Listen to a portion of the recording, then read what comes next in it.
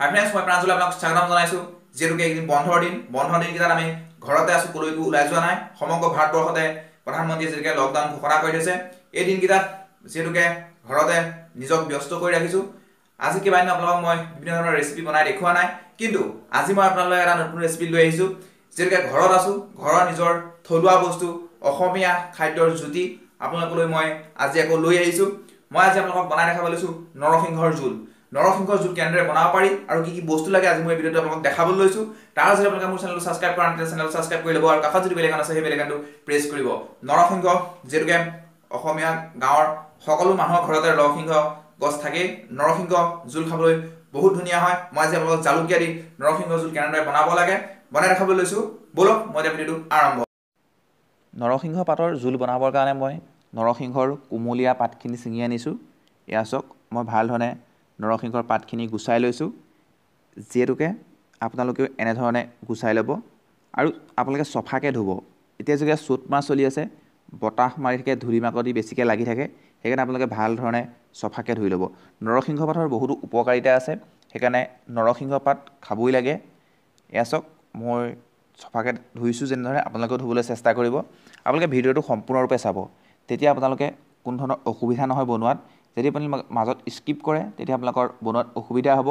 আপোনালোকে নৰসিংহৰ পাতৰ জোল মাছৰ সৈতেও বনাব পাৰে আপোনালোকে মাছ নিদিয়াকৈও বনাব পাৰে মই যিহেতুকে আজি মাছ নিদিয়াকৈ বনাম আপোনালোকে চাব খাবলৈ খুব সুন্দৰ আৰু টেষ্টি হয় এনেদৰে বনালে এয়া চাওক মোৰ ধুই হৈ গৈছে কিমান ধুনীয়াকৈ মই চফাকৈ ধুই লৈছোঁ তাৰপাছত মই এইখিনি খুন্দিব লাগিব খুন্দি গুড়ি কৰিব লাগিব আপোনালোকে পটাটো পাৰে খুন্দিব মিক্সিটো খুন্দিব পাৰে পটাত খুন্দিলে সময় বেছি লাগে সেই হেতুকে মই সোনকালে হ'বৰ কাৰণে মিক্সিত খুন্দিছোঁ এয়া চাওক মিক্সি বাতিত মই যিখিনি নৰসিংহ পাত গুচাই চফাকৈ ধুই লৈছিলোঁ সেইখিনি দি দিছোঁ আৰু মই নিজৰ আন্দাজ অনুসৰি ঠাণ্ডা পানী দিছোঁ আপোনালোকে এনেধৰণে পানী দি পেলাই মিক্সি বাতিত ভৰাই দিব আপোনালোকে বেছি সময় নালাগে 2 মিনিট 3 মিনিটত ধুনীয়াকৈ গুড়ি হৈ যায় এয়া চাওক কিমান ধুনীয়া গুড়ি হৈ গ'ল নৰসিংহৰ পাতখিনি এতিয়া মই এখন চেকনিৰে ছেকিম যাতে তাৰ যিখিনি ওলাব সীতাখিনি নিদিওঁ অকল জোলটো ল'ম নৰসিংহ পাতৰ যিটোকে বহুত উপকাৰিতা আছে এয়া চাওক তাৰ জোলখিনি বাতিটোত পৰি গৈছে এই ওপৰৰ সীতাখিনি আপোনালোকৰ প্ৰয়োজন নাই সেইখিনি আপোনালোকে পেলাই দিব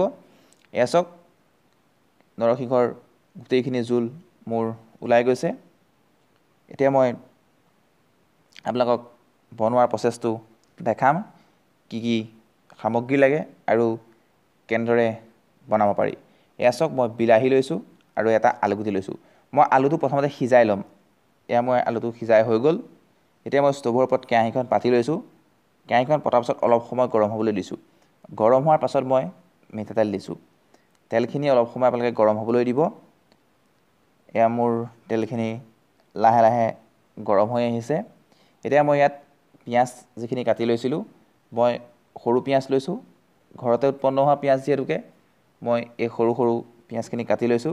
পিঁয়াজখিনি কটাৰ পাছত আপোনালোকে অলপ সময় হেতাৰে পিঁয়াজখিনি ভাজিব যাতে আমলৰি বৰণ ধৰে তাৰপাছত মই যিখিনি বিলাহী লৈছিলোঁ সেই বিলাহীখিনি ইয়াত দি দিম আপোনালোকে দেখিছে বিলাহীখিনি দিয়াৰ পাছত আপোনালোকে বিলাহীখিনি অলপ সিজিবলৈ দিব যাতে বিলাহীখিনি ভাল ধৰণে গলি যায় এয়া চাওক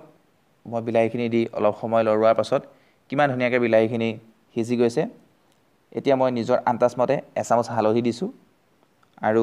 এচামুচ নিমখ দিছোঁ নিমখ হালধিটো আপোনালোকে হিচাপমতে দিব সম্পূৰ্ণ আঞ্জাখনৰ নিমখ আৰু হালধিৰ ওপৰতে নিৰ্ভৰ কৰে সেই হেতুকে আপোনালোকে নিমখটো নিজৰ জোখমতে দিব এয়া চাওক তাৰপাছত মই বিলাহীখিনি ভাঙি দিছোঁ যিহেতুকে মোৰ বিলাহীখিনি সম্পূৰ্ণৰূপে গলি গৈছে এয়া চাওক আপোনালোকে দেখিছে মোৰ বিলাহীখিনি সম্পূৰ্ণৰূপে গলিছে এতিয়া মই ইয়াত জালুক দিম মই যিহেতুকে জালুকীয়া বনাইছোঁ সেইহেতুকে মই ইয়াত জালুক দিব লাগিব এতিয়া মই আলুখিনি দিব পৰা হৈ গৈছোঁ ইয়াত যিখিনি মই আলু সিজাই লৈছিলোঁ সেই আলুখিনি দিব পৰা হৈ গৈছোঁ মই জালুক দিয়াৰ পাছতে তাত আলুখিনি দি ল'ম আলুখিনি যিহেতুকে মই তাত দিম দিয়া আলুখিনি অলপ সময় মই তেনেধৰণে ভাজি ল'ম ভজাৰ পাছত মই আলুখিনি ভাঙি দিব লাগিব এয়া চাওক মই আলুখিনি দি দিছোঁ জালুক দিয়াৰ পাছত আলুখিনি আপোনালোকে হেতাৰে ভাঙি দিব এয়া চাওক মই আলুখিনি ভাঙি দিছোঁ। এনেধৰণে মই যিধৰণে দেখাইছোঁ সেইধৰণে আপোনালোকে বনাবলৈ চেষ্টা কৰিব, খাবলৈ খুব সুন্দৰ হ'ব। এয়া চাওক মই আলুখিনি মই যিধৰণে ভাঙি দেখাইছোঁ সেইধৰণে আপোনালোকে ভাঙি দিব, নহ'লে আপোনালোকে আগতীয়াকৈও ভাঙি ল'ব পাৰে, কোনো আপত্তি নাই। এতিয়া মই ইয়াত যিখিনি নৰসিংহৰ জোল উলিয়াই লৈছিলোঁ জোলখিনি দি দিছোঁ। এয়া চাওক দিয়াৰ পাছত আপোনালোকে 15 মিনিটমান সময় কেৰাহীখন উতলিবলৈ দিব। এয়া চাওক মই এতিয়া আলুখিনি আকৌ ভাঙি দিছোঁ। দিয়াৰ পাছত মই এতিয়া এখন ঢাকনিৰে এইখিনি ঢাকি দিম। 15 মিনিটমান উতলিবৰ কাৰণে মই ঢাকি দিম। এয়া চাওক মোৰ ঢাকিব পৰা হৈ গৈছে।